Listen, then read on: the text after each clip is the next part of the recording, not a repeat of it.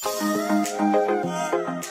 guys, Clint Chadwick here from Rig Fit. I'm back out at Complete Smiles at Bella Vista with Dr. James, and we're about to do a new smile. So we're going to take you step by step and show you through the process. So everyone's been asking me where I got my smile from, so I've been telling them to come and see James the Best out here. So wait till you see the next thing we're about to work on. It's going to be good.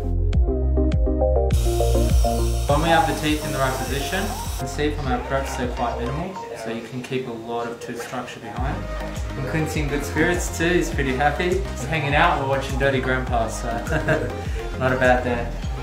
So now we're going to try it in. So this will just give me a guide to make sure we've got enough space.